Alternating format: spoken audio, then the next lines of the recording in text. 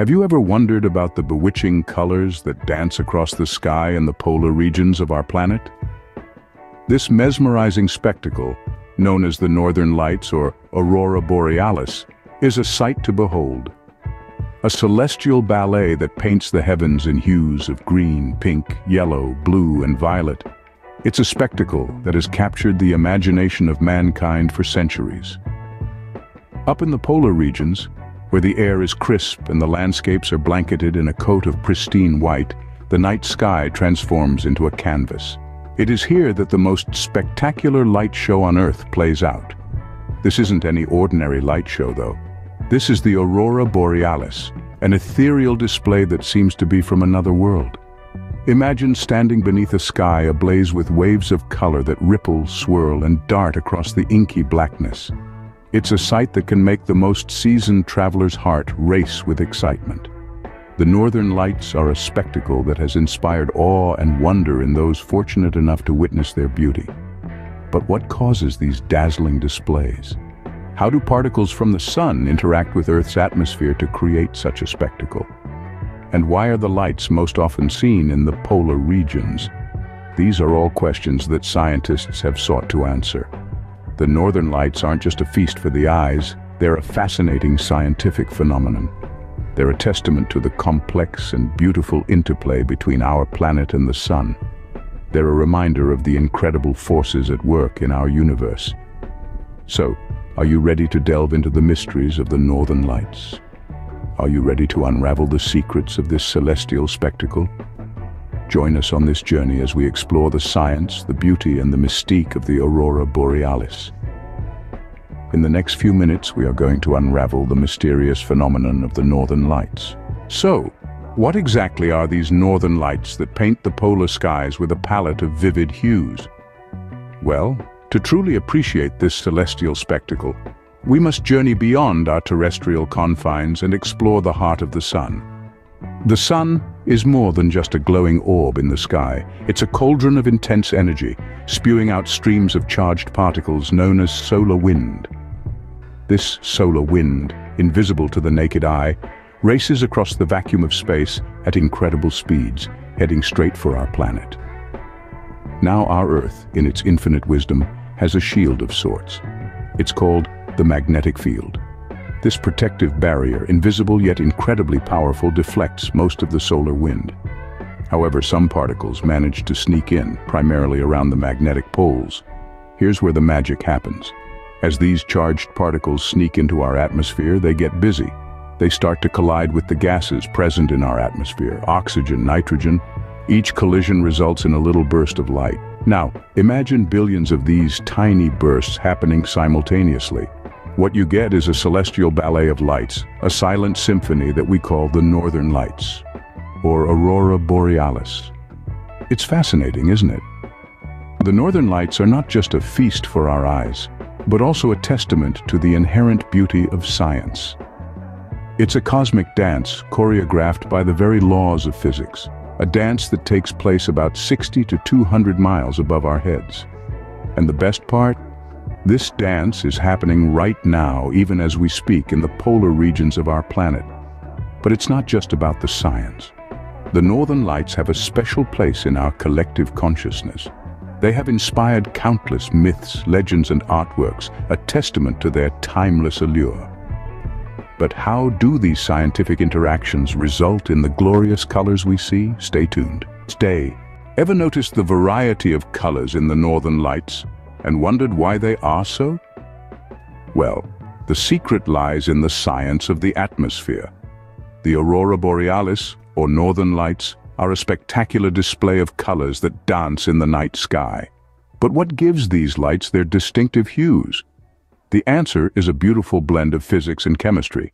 The Earth's atmosphere is composed of various types of gas particles. When these particles interact with charged particles from the sun, they get excited and emit light, a process known as ionization. This process is similar to what happens in a neon light. But unlike a neon light, the colors we see in the Northern Lights are not just one hue, but a veritable spectrum. The type of gas particle and the altitude at which the interaction occurs determine the colors of the lights. Oxygen, for instance, when excited, emits green or red light. The green light is the most common, and you'll usually see it at altitudes between 60 and 240 kilometers. The red light, less common, is typically observed at higher altitudes. On the other hand, nitrogen, another component of our atmosphere, tends to produce blue or purple light when it interacts with solar particles. These colors are usually visible at extreme heights and lower altitudes, respectively. So, the next time you see a picture of the northern lights, or better yet, witness this celestial spectacle in person, remember the science behind the scenes. It's not just a stunning display of colors, but a testament to the fascinating processes happening in our atmosphere every day. The northern lights are a natural canvas, and the Earth's atmosphere is the artist, using solar particles as its paintbrush. The result is a stunning masterpiece that fills the night sky with a riot of colors, a sight that has captivated humans for centuries. But these lights aren't just a feast for the eyes, they have a significant place in folklore and culture too. Did you know that the northern lights hold a special place in the folklore of the indigenous people of the polar regions? These ethereal lights have been the source of countless myths and legends, each as captivating as the phenomenon itself.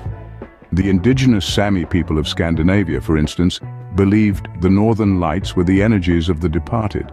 These lights were revered, and it was thought that disrespectful behavior towards them could lead to calamity. Halfway across the world, the Inuit of Alaska had a different interpretation. They imagined the lights as the spirits of animals they hunted: seals, salmon, deer, and whales. These spectral illuminations were seen as a reminder of the cycle of life and a connection to the natural world around them. Moving eastward to Canada, the Cree saw the northern lights as a representation of the afterlife. In their lore, it was believed that these lights were the spirits of their ancestors, dancing in the next world. This belief instilled a sense of continuity and comfort, providing a tangible link between the living and the departed. And then, there's the folklore of the Maori of New Zealand. For them, the southern lights, or aurora australis, was seen as a sign from their ancestors, a harbinger of something significant on the horizon. Even in modern times, these captivating tales continue to enrich our understanding of the northern lights. They remind us that while we may now comprehend the scientific reasons behind this phenomenon, there was a time when these lights were an enchanting mystery, a source of storytelling, and an integral part of cultural identity.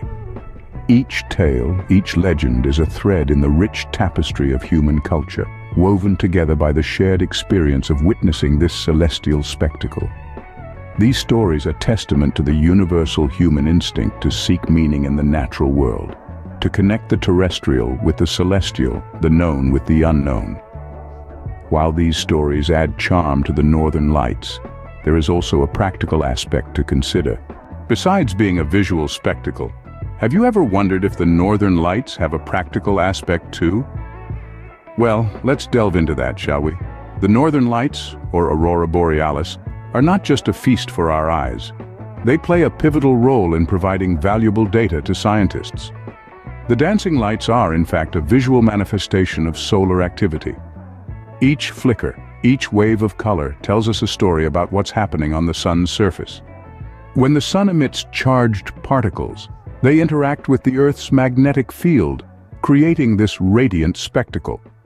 Scientists use these occurrences to study and monitor solar activity.